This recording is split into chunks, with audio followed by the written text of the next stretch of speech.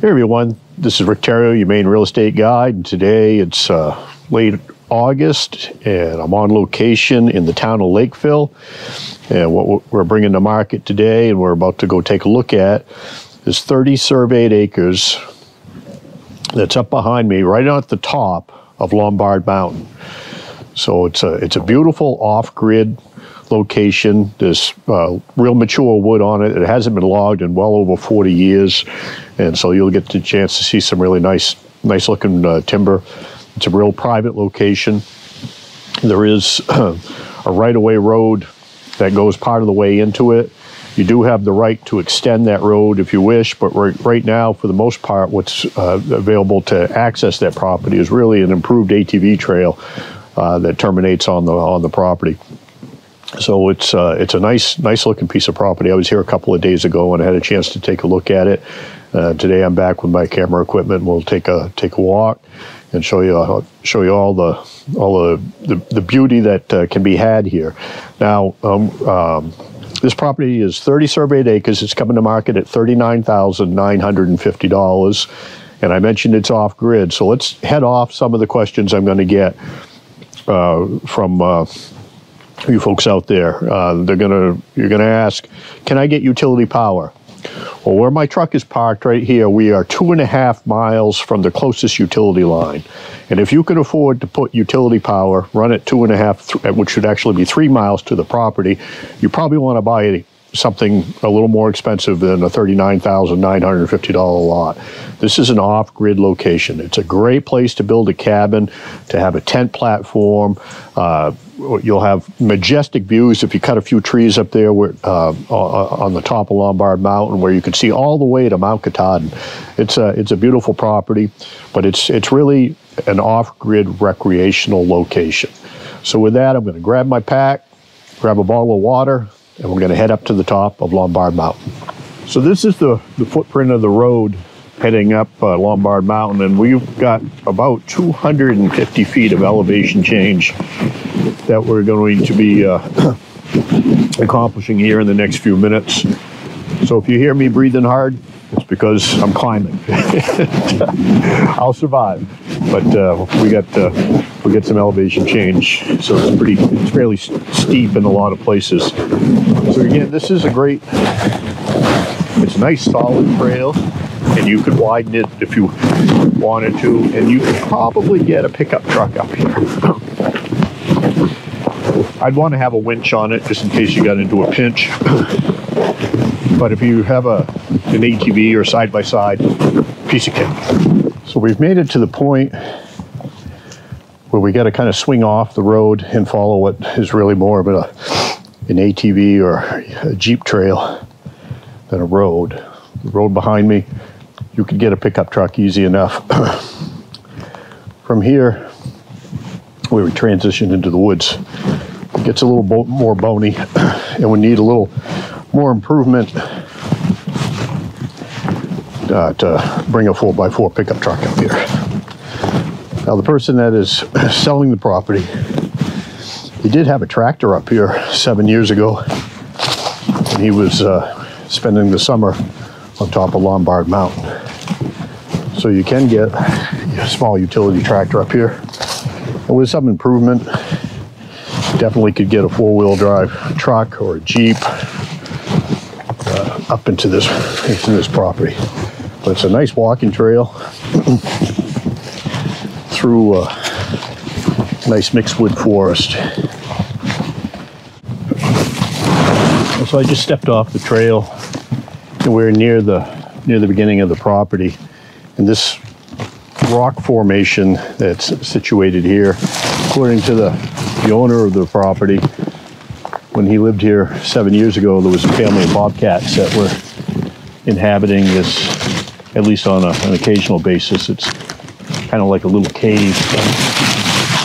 You see that or not? But there's some bobcats that were living in there. That's kind of cool. I see no evidence that they're here right now, but they may visit this from time to time when they're passing through.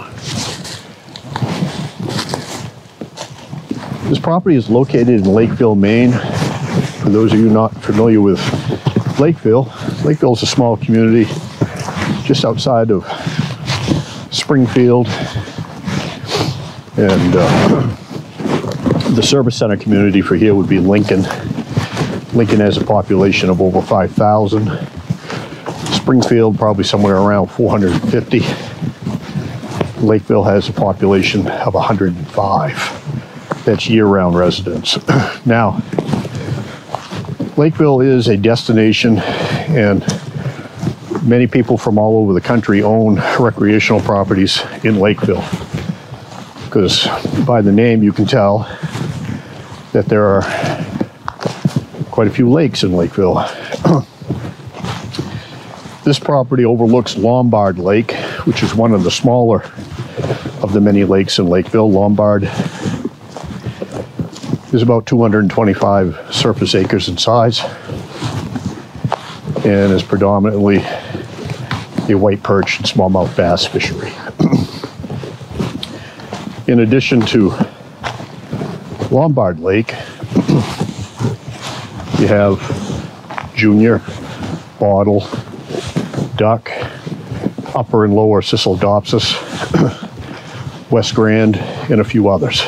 Of those, junior and West Grand are probably the most widely known fisheries. They're cold water fisheries.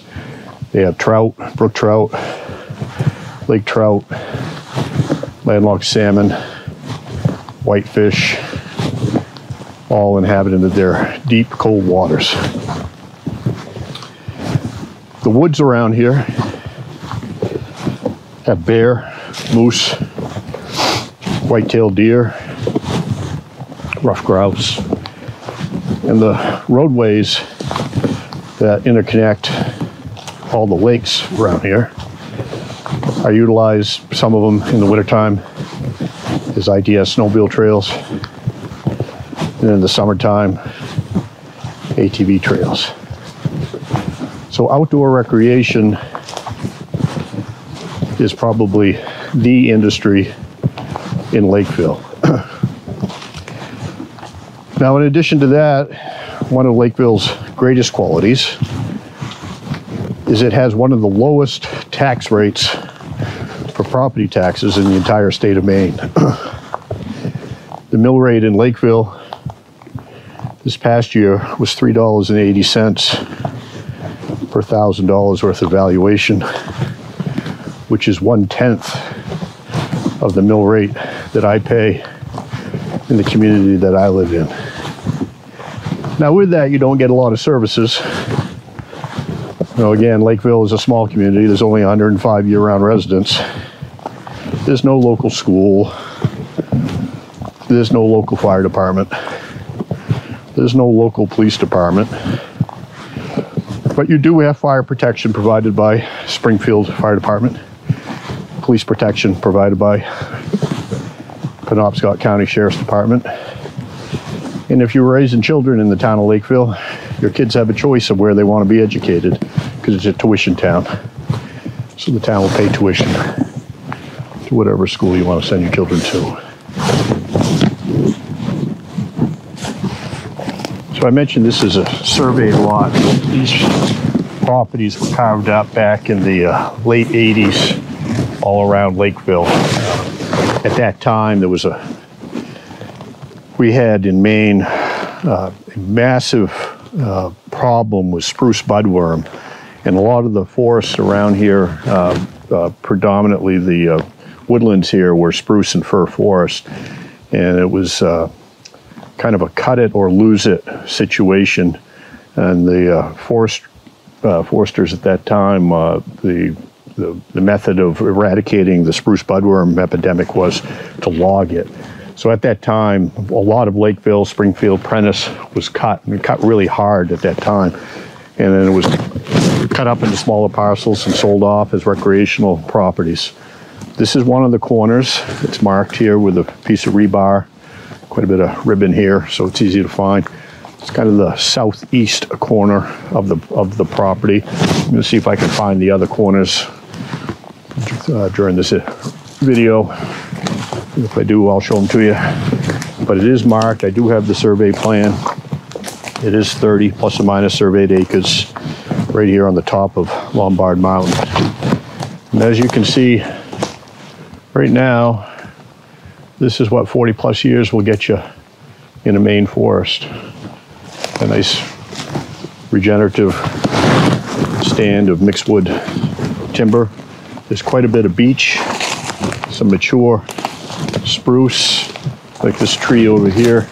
When they logged this back in the late 80s, it was too small. It was pretty merchantable, so they left it. But now it's probably it's 16 or 18 inches at breast height. So this would be a great log to harvest for 2x4s and 2x6s, dimensional lumber, and that would be the market for that.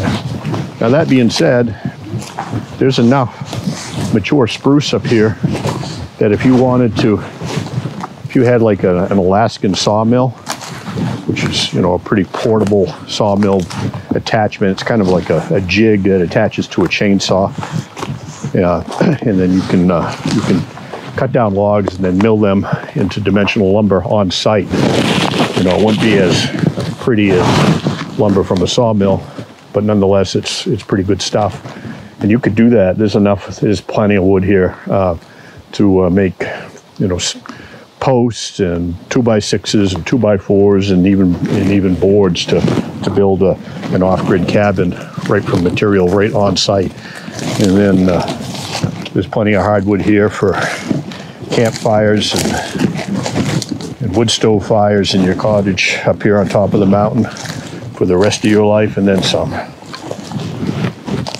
This is a nice patch of woods. There's a lot of spruce here.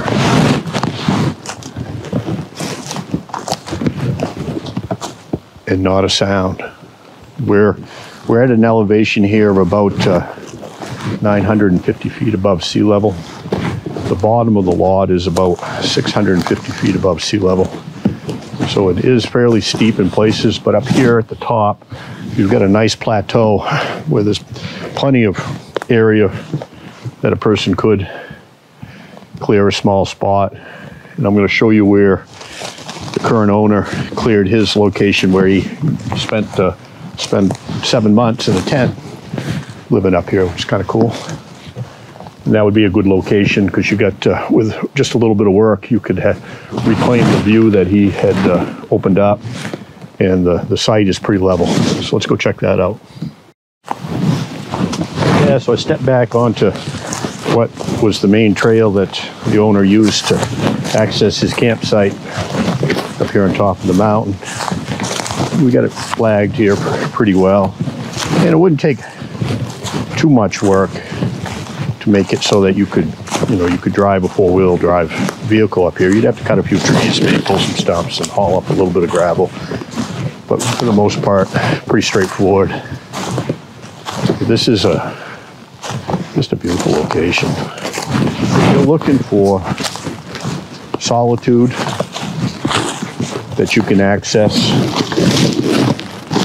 relatively easily. It has no right-of-ways through it. There's no roads through this property. There's just this trail that terminates on it, and it's just your trail. It doesn't belong to anybody else, and no one else has the right to use it at this point. So this is about as private as it gets in today's modern world. You're about 45 to 50 minutes to the town of Lincoln, which is where you'll want to do most of your shopping. There is a small store in Springfield where you can get gas and you can get some basic items there. Get caught up on the local gossip if you wish. That's where you'll get all the latest news. Right, the little convenience store in Springfield, Smith's Market. But this is just a cool place. There's quite a bit of sign of whitetail up here. I see tracks through the leaves. We found a nice shed a couple of days ago when we were up here. So this is where some of the big boys come to hide out because there's nothing around. So in order to kind of show you the potential viewscape that is available at this location, I brought some climbing steps. I'll kind of show you that arrangement, and then I'll show you the potential view. The seller had cleared half an acre or so down below me when he had his campsite here 7 years ago. But 7 years of growth is enough so that you really can't get any view at all. You'd have to whack it all down again in order to see what can be seen. But from here, the view is pretty amazing. So let me turn this around. So there's the view kind of to the north, right here, just off the plateau as it starts to drop off. Again, there's about 300 feet of elevation change on this lot. So if you cleared some trees, I mean, you can have a magnificent view that just goes, there's ridge line after ridge line after ridge line off into the distance. So you can see for 30 or 40 miles from here on a clear day. It's quite amazing. And here's a close-up of my arrangement. I'm tied off up here, and I brought some climbing steps, so that's the view from my perch. So in the comments below, if you could name one other real estate agent that's on YouTube in Maine that would climb a tree to show you the view, I'd like to know. So I made it down off the tree after getting kind of showing you the view that's at least potential from this side of the mountain. If you don't like the view on this side, the plateau goes around. I mean, you could pick a spot on the top of Lombard Mountain because this 30 plus or minus acres pretty much encompasses it all. So you don't like the view in this direction, build your cabin on the other side, just clear trees over there. But while I'm here, I was going to show you the equipment that I was using because I think it bears a little promotion out there in YouTube land. For those of you that don't know a bit more about my background, I'm Rick Theriault. I was still a licensed Maine master guide. I ran a lodge for about 20 years, guided hunters and fishermen all over the Katahdin region of Maine. And during that time, I accumulated some outfitting equipment to make my job easier. And one of the best pieces of equipment I ever purchased was a product made right here. It was invented by a guy in Maine. Jim Stepp was his name, and Stepp is spelled S-T-E-P-P. It's S-T-E-P-P. And you can look for the product that he invented. It's called the Stepp Ladder. And it's tree steps that are non-invasive. They don't attach. In Maine, you're not allowed to screw into a tree without permission unless you own it. So these attach with a rope wrapped around it and a special camming kind of knot, which was his trademark on so every step ladder set of steps, if you don't know how to do the knot, you can just look at the picture that's stitched on the outside of the bag. But it works very well. It cams onto the tree. It's very solid. And you can walk your way up the tree by attaching these steps. You need a belt so you can have both hands free as you do it. But it's an amazing product. Jim Stepp no longer manufactures these, but he has sold the product to another company. And if you Google the Stepp Ladder, you'll find a link. But if you really like good quality hunting equipment, I can think of no better method to climb trees than the Stepp Ladder. It's just an amazing product. So check out the Stepp Ladder on the internet. And if you buy them and you like them, let me know. Yeah, so I'm walking along trying to find the rest of the corners of the lot. Here's what would be the northeast corner. And in this area here, it's predominantly hardwood. There are some big spruce still scattered amongst here, but mostly it's beech. But right here is just a monster sugar maple, otherwise known as a rock maple or hard maple. And this is a nice one. It's got to be 30 inches or so at the butt. Across, maybe a little bit bigger. It's a monster tree.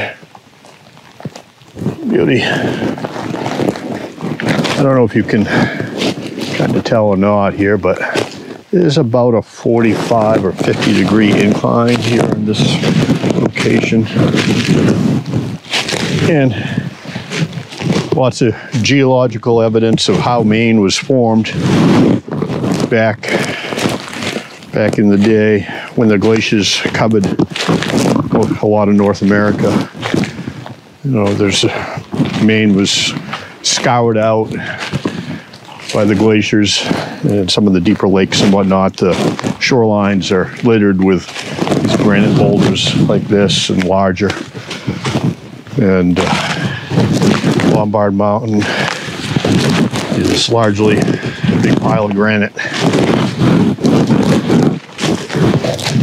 So if this 30 surveyed acres is appealing to you because you want to come up here and create a farm, you probably want to look someplace else, because this is definitely not farmland. But this is a great piece of property to have a little cabin back here, or a tent platform. I think that's how I'd roll for me. I'd build myself a tent platform, and I'd put in a privy, come up with some method of capturing water, because you're not going to drill a well up here. But this is a great place to get away and have a campfire. Literally, there's no sound here other than the breeze through the trees. This is what life's all about, taking a walk in the woods. So if you're stressed out and you're looking for a place to unplug, well, top of Lombard Mountain may be your place. So if you've been looking for an affordable piece of Maine, I don't think there's a better piece for the money than this 30 plus or minus acres right at the top of Lombard Mountain for $39,950. This was last logged about 40 or 50 years ago. The wood here is largely mature. The walking in the woods here is very enjoyable. I mean, there's very little brush that you have to kick your way through because the timber is mature. This is a private location. You know, you're at the top of the mountain at the end of the trail. So if you see another soul up here, it's because you invited them or they're lost. Those are the only two options, because this is actually, this is the end of the road. But if you're looking for a place to get away, to pitch a tent, to build a cabin, you want to give Rick Theriault, your Maine real estate guy, a call at area code 207-731-9902, and let's take a walk to the top of Lombard Mountain.